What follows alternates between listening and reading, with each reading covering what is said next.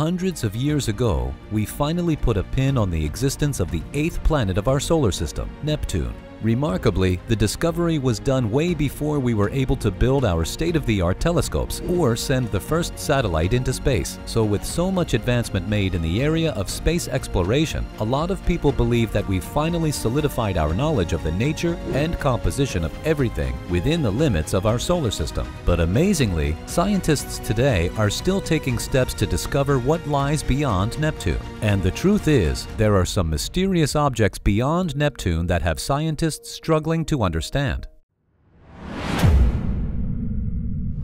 When we think about the discovery of the planets, we picture astronomers peeking through their telescopes and identifying moving spheres out in the darkness of space. But interestingly enough, the first 5 planets, namely Mercury, Venus, Mars, Jupiter, and Saturn, were all already identified way back during the time of the ancient Greeks. These brilliant Greeks were able to pinpoint these planetary bodies from the multitude of stars in the background because they noticed that unlike stars, these heavenly objects moved as time progressed. Thus, they named these bodies planetes, which means wanderer. It was only 100 years later that the discovery of telescopes allowed early astronomers to view the very silhouette of these planets. It was around this century that William Herschel, an English astronomer and musician, used the telescope to discover the 7th planet, Uranus. The planet, due to its distance from the Sun, did not reflect much light, so it appeared dimmer compared to the first 5 planets. William, however, took note that this particular object moved, which led him to believe that this discovery of his was not a mere star, but could in fact be a planet. After further investigation, it was soon established that William's discovery was not a star or a comet, but a previously unknown planet, thus solidifying the discovery of the 7th planet of our solar system. As the discoverer of the 7th planet gained popularity, so did his discovery. With the sudden recognition of its existence, several astronomers decided to observe Uranus and its orbital pathway. With continued observation, it was seen that Uranus's orbit did not follow Newton's law of gravitation. There appeared to be discrepancies in its orbital pathway that astronomers cannot account for. This led them to consider the possibility of a potential planetary object that's pulling Uranus out from its usual course. With a bit of mathematical equations and confirmation via telescope, the 8th planet was discovered, Neptune. At this point, astronomers have established that within our solar system, there exist 8 planets: Mercury, Venus, Earth, Mars, Jupiter, Saturn, Uranus, and finally Neptune, which all revolve around a massive star, which is our Sun, with the cosmic code name Sol. As you've seen, the farther a planet is from the Sun, the harder it gets to discover it. The 5 was already pinpointed earlier by the ancient Greeks. Uranus was discovered as being a dim planetary body via the use of a telescope. And finally, with the clue of Uranus's orbital pathway as well as a few mathematical equations, Neptune was finally discovered. Thus, we are left with the remaining question of what's beyond Neptune. Is it possible that there exists a 9th planet that astronomers are yet to discover? As expected, scientists have shifted their focus to the space that lies beyond the boundaries of Neptune. In the past decade alone, they were able to identify hundreds of objects floating beyond the orbit of Neptune, some even having the same size as the dwarf planet Pluto. What they discovered is that just like in the discovery of Neptune, there appears to be discrepancies in the orbits of some of these objects. Reasonably, these objects were expected to move around the gravitational pull of Neptune, especially given the 8th planet's considerable size. However, it doesn't appear that way. Some of these objects had orbits that swerved away from the Sun, or what scientists call orbital perturbations. If it sounds familiar, that's because this was exactly the same scenario of how Neptune was discovered. Remember that Uranus also had discrepancies in its orbital path that cannot be accounted for, leading to the consideration of the existence of an 8th planet, which we now know as Neptune. So now, scientists are hypothesizing that there might be a 9th planet that's large enough to cause a gravitational pull on these objects. Scientists have dubbed this planet as Planet 9. Of course, this is just a temporary name, since the honor of actually naming the planet goes to whoever discovers it first. One thing we need to understand is that the closer a celestial body is to the Sun, the easier it would be for us to detect it. That's because light from the Sun is reflected by these planetary objects from their surface and bounces back to us here on Earth, allowing us to see them as specks of light in the sky. That's the reason why the first 5 planets were easily pinpointed. The farther planets, just like Uranus and Neptune, appear significantly more dim and are harder to detect by a telescope alone. According to the mathematical equations that take into account the reflection of light and distance, it would appear that there is a logarithmic decrease in an object's ability to reflect light from the sun the farther it is. So if we can't count on the reflective ability of the planet due to its distance, what then could we use? The answer? Radiation. It is known that objects in the universe have the ability to emit different kinds of EM radiation depending on its temperature. Anything from the stars to the Earth and even space-time itself has the ability to emit a specific kind of radiation that can be detected by our technology today. This is how scientists believe they'll be able to detect Planet 9. Now, despite this approach being more reliable than reflected sunlight, it still has its limits. Once again, the planet's distance from the sun plays a role in the amount and type of radiation it can emit. Because as we've said, radiation emitted would depend on the temperature of that particular celestial object. Given the hypothesized distance of Planet 9 from the sun, it is estimated that the planet would be very cold, specifically reaching 37 to 48 Kelvin, or minus 393 to minus 373 Fahrenheit.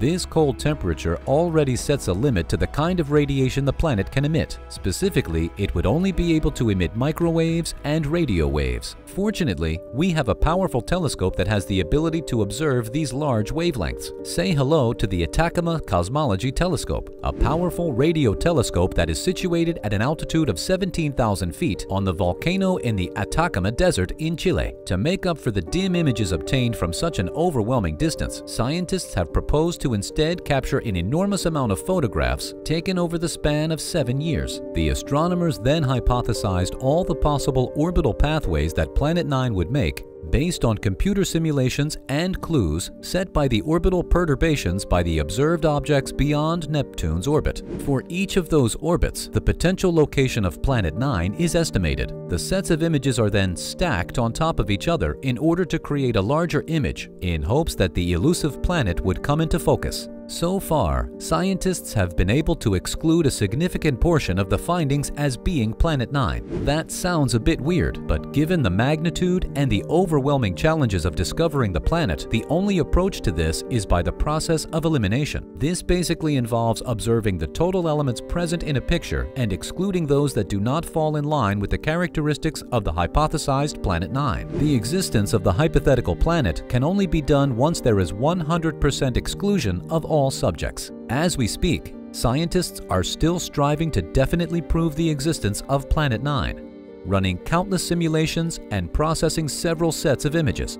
However, in the event that Planet 9 is proven to not exist, then the possibility of something else causing the gravitational pull is an exciting concept to think about. True enough, space exploration still holds a lot of mysteries that are yet to be discovered.